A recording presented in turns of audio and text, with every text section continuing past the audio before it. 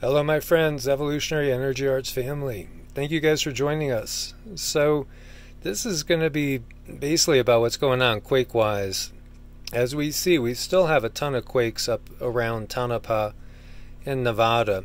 And in fact, the area that we're looking at over here, which includes Mono Lake area as well as Long Valley Caldera, Mammoth Lakes, you got 379 out of 746 quakes being reported by the USGS in 24 hours. It's been really interesting to watch this. And now we see the energy transferring perhaps westward towards Mammoth Lakes.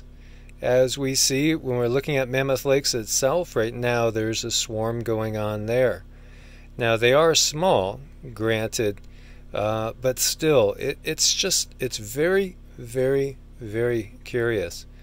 And this energy really hasn't gone down because we're creeping up close to 400 quakes in the area. So it's actually consistently been going up. And yesterday we had that 5.1 that got upgraded to 5.3.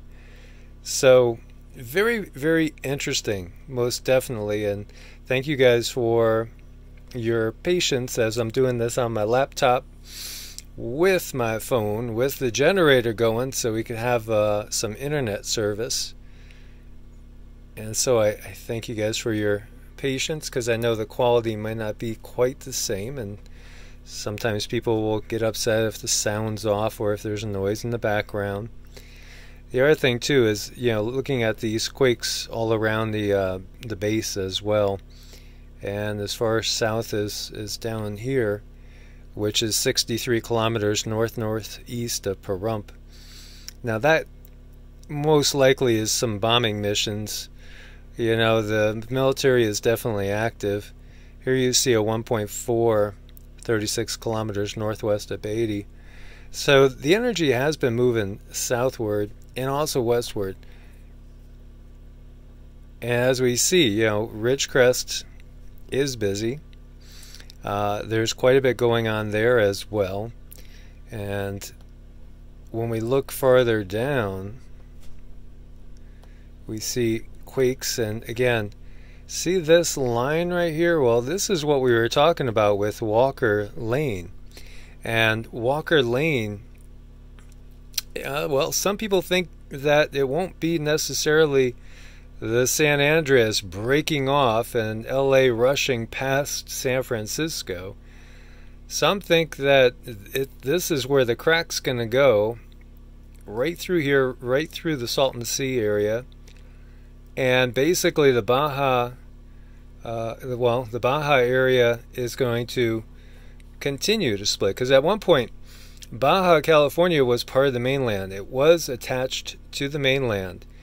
And so, perhaps the Gulf of California will become much, much larger. It's one of those things where the scientists will tell you that's just millions of years in the future. But is it? Is it? Is it really? And so we see the quakes right along the line here. And then we had one down here that's pretty good size, 6.1. Right at the tip here. And they're showing 10 kilometers depth, which is 6.2 miles. So 17.3 kilometers southeast of San Jose del Cabo in Mexico. A 6.1. So curious what's going on right now in the west with these quakes. And as we can see, we still have quakes going on up in Idaho. And we still have them going on throughout Utah as well. It's just, we're going to have to really watch this one, everybody that's on the West Coast. So, Long Valley Caldera, well, that's a super volcano that is right there. And the Bishop Tuff eruption, which was a super eruption, happened 760,000 years ago. And you basically had ash all the way coming down all the way to Nebraska. So this is a big one. It's not Yellowstone, but it is nothing to sneeze at, any way, shape, or form. This, if this goes, we would also have massive cooling, as well as obviously anybody in the immediate area would have to be evacuated. Not to say that this would go again, but it's active. It's listed as active. So it's something we really, really, have to watch. Everybody that's in this general vicinity, anybody on the west coast of the U.S., and if it did go, it would affect all of us, because this would definitely drive that next ice age. And when you see this, scientists have monitored geologic unrest in the Long Valley, California area since 1980. And that year, following a swarm of strong earthquakes, they discovered that the central part of Long Valley caldera had begun actively rising. This is going back to 1980. Unrest in the area persists today. The USGS continues to provide public and civil authorities with current information on the volcano hazards at Long Valley, and is prepared to give timely warnings of any impending eruption. Let us hope so.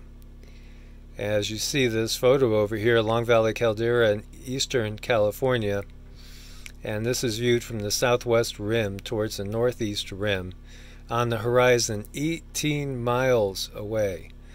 So it was formed about 760,000 years ago in a violent volcanic eruption that blew out 150 cubic miles of magma from beneath the Earth's surface. USGS scientists are tracking continuing dome-like swelling centered in the low forested hills in the middle of the caldera. This swelling affects more than 100 square miles, and it's caused by magma rising beneath the Earth's surface. So, it's most definitely something to watch. When we think about Yellowstone, we know that the plume, the crust, the Earth's crust has moved.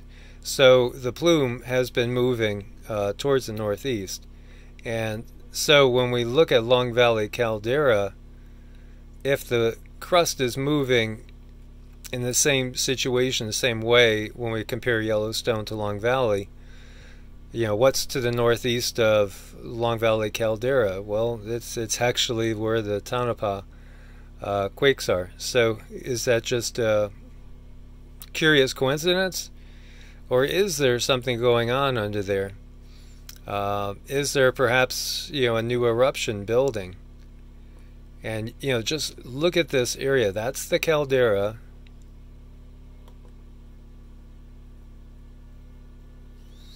And if we zoom in,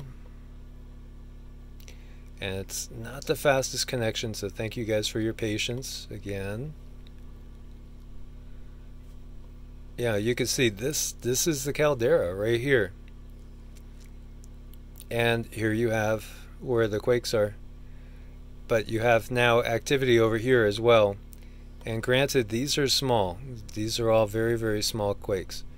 There are still some decent sized ones coming out, and as we said yesterday, we have 5.3. So it's very interesting. We had the Ridgecrest quake down here, and this is the Garlock fault, which is active. It's pushing westward over here, and meanwhile you have these other pressures going. What's going to win out? What's going to happen? Anybody's guess. And we see what is located right in the caldera is Casa Diablo Hot Springs and Geothermal Facility, right there inside the caldera. So pretty interesting that we got this big 6.1 there off the coast of Baja, because that's pretty good size for that area. And this is the San Andreas and the action there. And this is the Garlock that intersects in with the San Andreas. And again, we talked about Joe Brandt's vision of the Garlock causing the big one in the San Andreas. And, parts of California being basically gone. And this is, again, Walker Lane. It cuts straight up here, right through basically the whole area we're talking about. You see it cutting right through Where's Mono Lake? It cuts right through the area where Tonopah is having the quakes. So, is something big about to happen? Kind of feels like it, but time will tell. Time will tell, my friends. So, as always, thank you for your support on Ko-Fi and Patreon, guys. Like, share, subscribe. Make sure you're subscribed to both channels. God bless. Stay safe. Stay prepared. Namaste.